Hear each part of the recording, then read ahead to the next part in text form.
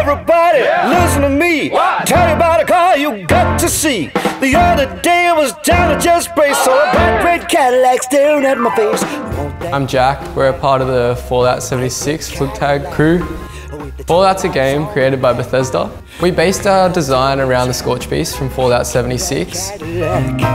So our wings, we went for a low drag profile. We're not really expecting to get enough speed to create any lift. We're basically just trying to glide down into the water and stay in the air as long as we can. The process for the build has actually been very enjoyable. We come in here around 8, 9 most days, and then we won't leave uni until around 10. So we do spend a lot of time in this room.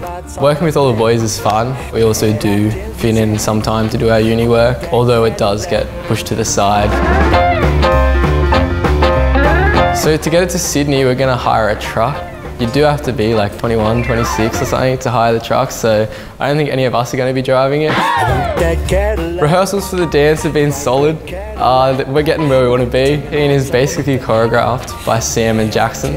They'll be the front two in the dance on the day, and that's basically just because they're probably the most coordinated.